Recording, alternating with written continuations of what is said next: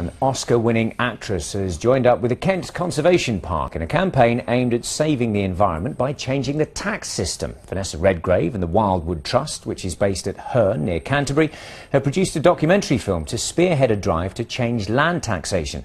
Tonight, staff from Wildwood will be on the red carpet as the film, which champions their cause, premieres in London's West End. Robin Gibson has tonight's special report.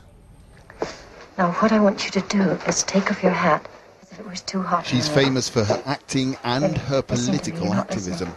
Today, Vanessa Redgrave had come to support a campaign calling for a seismic shift in the tax system, which this man argues would help save wildlife from extinction.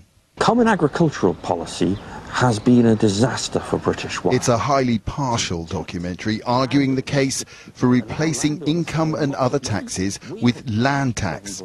It was made by Carlo Nero, Vanessa Redgrave's son. To give to the landowners that's then been used to destroy wildlife. I suppose because I'm a grandmother, that this film, which is really about our environment, the woods, the waters, the wildlife, and our children and grandchildren depend on the woods and the waters and the wildlife, and so does air that we breathe. We have, thousands of people protesting in the streets. I think they've occupied the stock exchange, the square outside the stock exchange. We're seeing this in New York, Occupy Wall Street, 900 other cities around the world.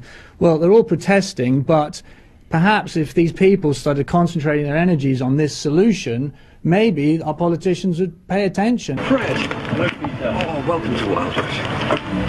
Peter Smith of the Wildwood Trust in East Kent is one of the leading voices in the documentary called The Killing Fields. He argues that our native species have been driven to extinction, not just by man, but by economics and the tax system. I've raised millions for conservation, but it still wasn't saving enough wildlife. And I've realised it's the laws of land that are the problem. If we put a value on land, we put a value on water, minerals that are extracted.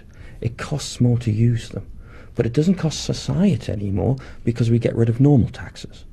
But then we put real value on all of nature's assets. It's never certain whether a film can really change people's minds, but this showing took place in the viewing rooms of the 20th Century Fox Film Company, so it seems to have some influential allies. Robin Gibson, BBC South East Today, London.